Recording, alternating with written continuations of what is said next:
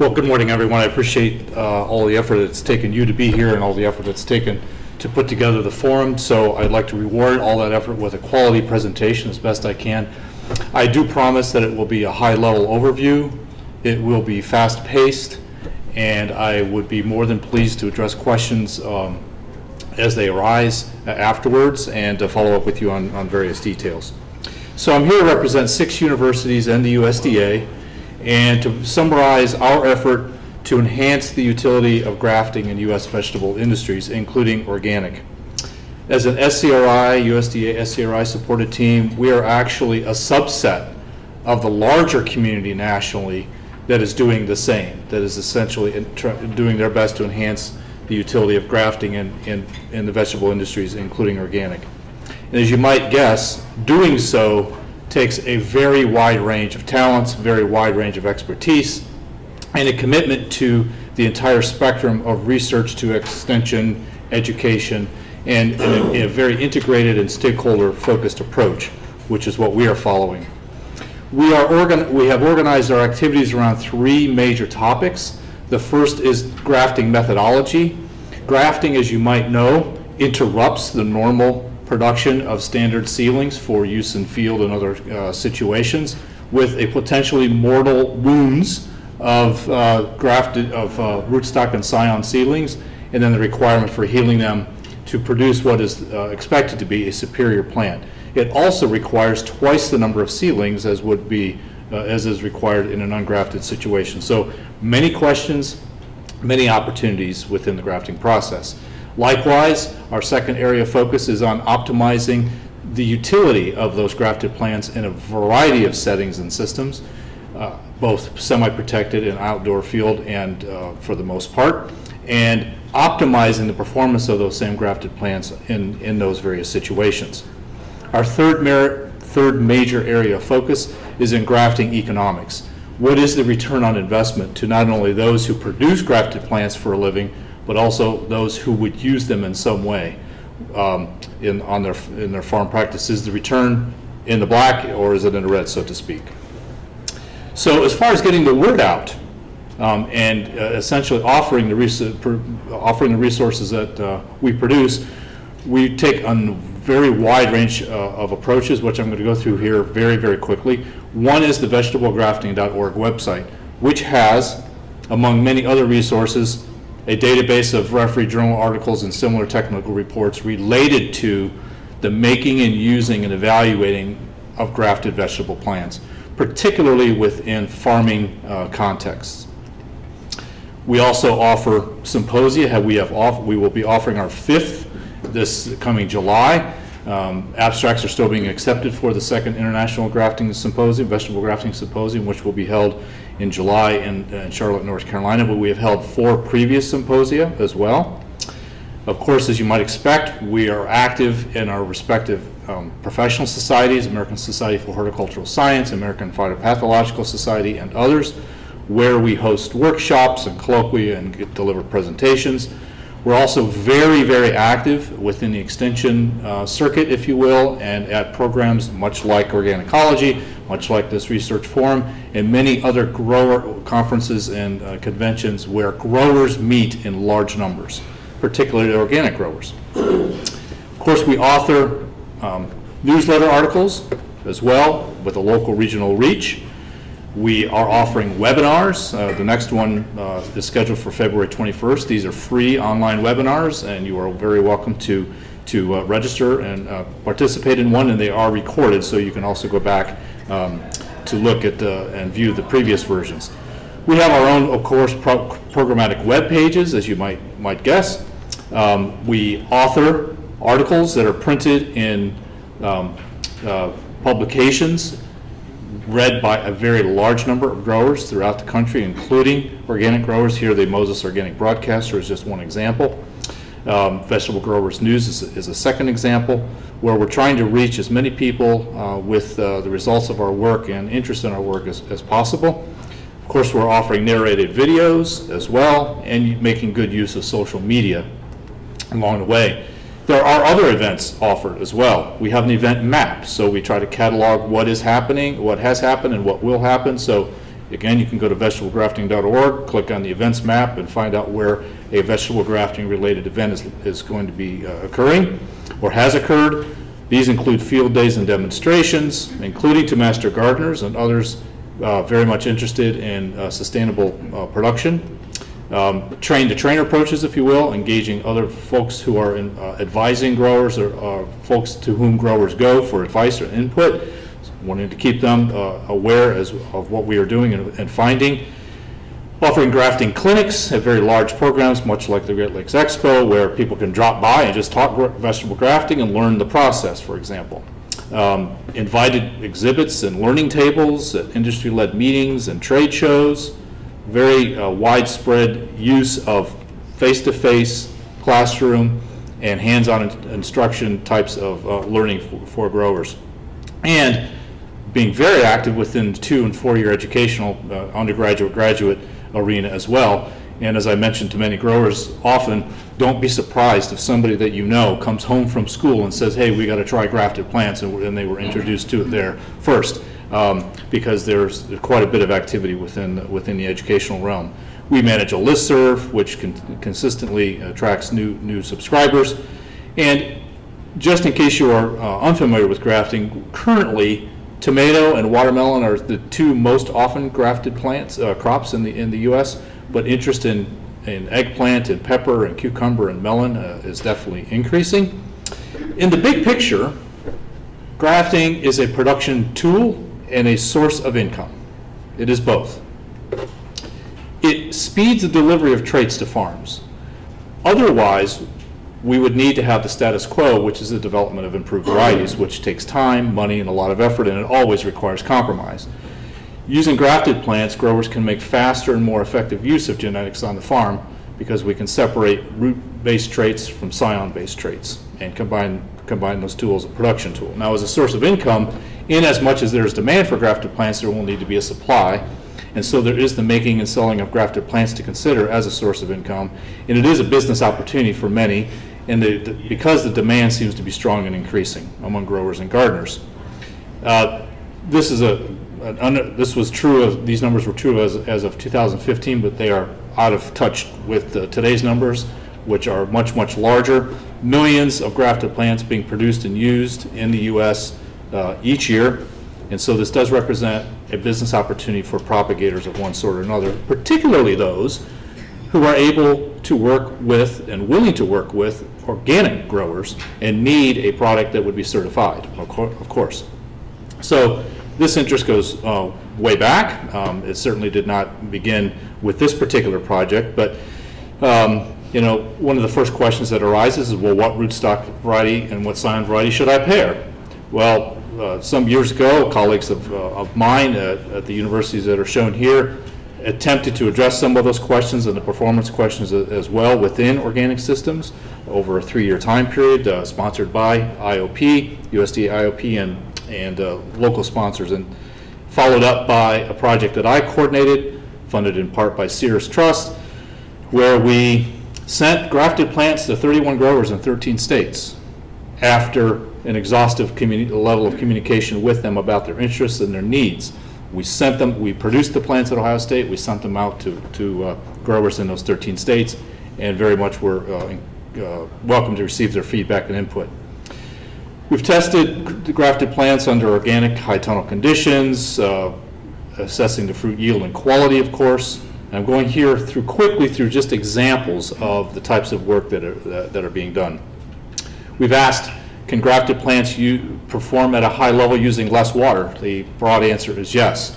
David Suchoff and Chris Gunter's work at North Carolina State University only brings this into greater focus and greater potential because of David's and Chris's assessment of root system architecture and its influence on nutrient acquisition and water acquisition, for example. So the study that I'm showing here is just a bit of a precursor to that. We're also exploring the potential additive effects that grafting may have within production systems, specifically organic. What value might grafted plants bring to other production tools and tactics? For example, strip tillage. The rap against strip tillage is often that those systems are often less productive than shaped beds with plastic coverings. If we can enhance the productivity of strip-tilled systems, perhaps they would become more appealing to growers. Will grafted plants assist in that? The quick answer seems to be possibly. The strong evidence, based in Worcester anyway, is that that very well may be the case. We're also asking, do grafted plants and microbial-based inoculants, certainly microbial-based inoculants are very common within organic production, do they make a good pair? The data appear to suggest, yes, they very well may. So looking at additive effects. Brian Ward and his co-workers at Clemson University have asked important questions about grafted watermelon, comparing based in part on the expected price received for conventional versus organic watermelon, and found that within their production system, again, I'm broad brushing this, a 3-year study compressed to an about 30-second summary, they did find that the use of grafted plants did increase the yield of organically grown watermelon. A very, very important takeaway message there. In fact, that's not too terribly surprising to us, because we do see that small to medium scale organic growers in many areas were among the first to adopt grafted plants and continue to adopt them at a high rate, particularly those that use them in high tunnels. But grafting economics, again, that third area of focus for this team that I mentioned up front, grafting economics are largely unsettled. They're a bit complicated to evaluate, and it's essential to take all the debits and credits into account. They're also personal, because they hinge on how various aspects of an operation are valued. You know, how does one assess positive and negative impacts, and what dollar value does one assign to them? Dr. Shinzao and her co-workers at the University of Florida have taken a highly structured look at this, comparing conventional and organic grafting economics, and one of their take-home messages here's that grafted tomato production may be more profitable on high tunnel systems under organic production, that it's important to use grafted plants when selecting rootstocks to facilitate early planting and so forth. And so the economic feasibility of grafted production depends on the rootstock sign combination and, of course, the market price. But again, the take-home message here is that the economics are being examined very, very carefully. Carol Miles and her team at Washington State University is attempting to address the question very well, is grafting for you in a grower context? And have authored an excellent publication shown down, the cover page shown down in the lower right there, that somebody can use to go through step by step and get a better assessment on whether or not grafting is appropriate for them. There's no doubt, even though the grafting economics are unsettled, there is no doubt that grafted plants cost more than ungrafted ones, okay?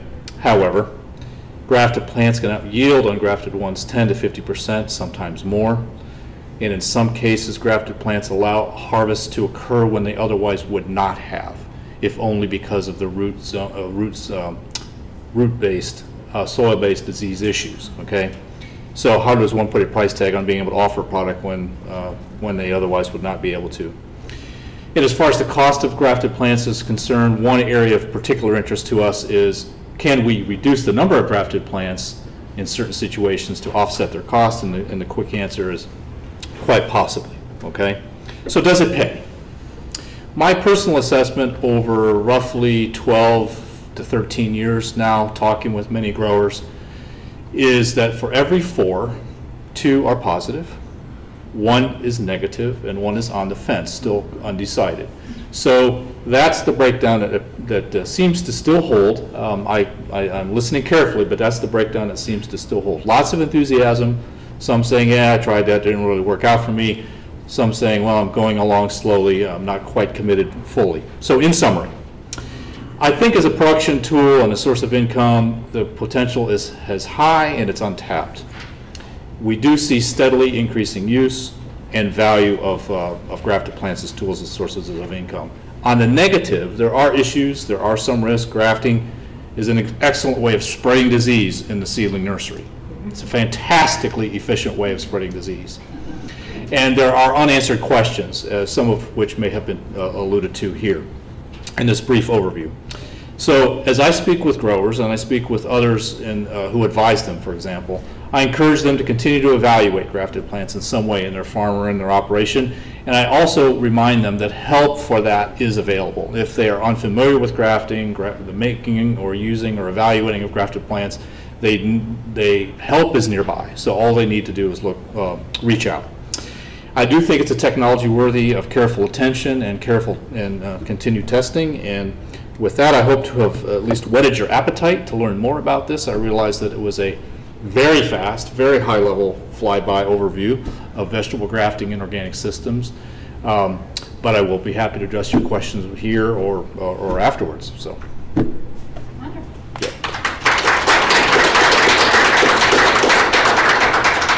Thank you, Matt. You have Sure. 5 minutes for questions. Sure. So Yeah. On your data of how many, the people using grafting now, are there more non-organic people doing it? Tend to be larger commercial operations doing it? Or has it been kind of across the board in terms of the scale of use? Paraphrasing, the question is, what type of grower or farm operation are using grafted plants most consistently, perhaps in greatest number? My answer is every type of operation, but there are 5 characteristics that tend to create the highest likelihood that grafting will have a positive return on investment. 1, they have a soil-borne disease issue that they are unable to control in some other way or manage in some other way. 2nd, their preferred variety that they take to market is susceptible to that disease. 3rd, not growing that variety or just taking themselves out of the market is truly not an option. 4th, they cannot rotate away from their problems. And 5th, there is at least one rootstock that can address that soil-borne disease issue. Now, you put that all together, and what you find is that conventional and organic growers alike are interested in them. It's just that the economies of scale being what they are and the prices and so on being what they are, it seems to have been so far that mid-scale growers who harvest many times, and I'm speaking especially of tomato, who harvest many times, who have a decent price for their product, are the most likely to adopt grafted plants first. So I hope that addresses it. Yes? Oh, and can we use the microphone? Yeah.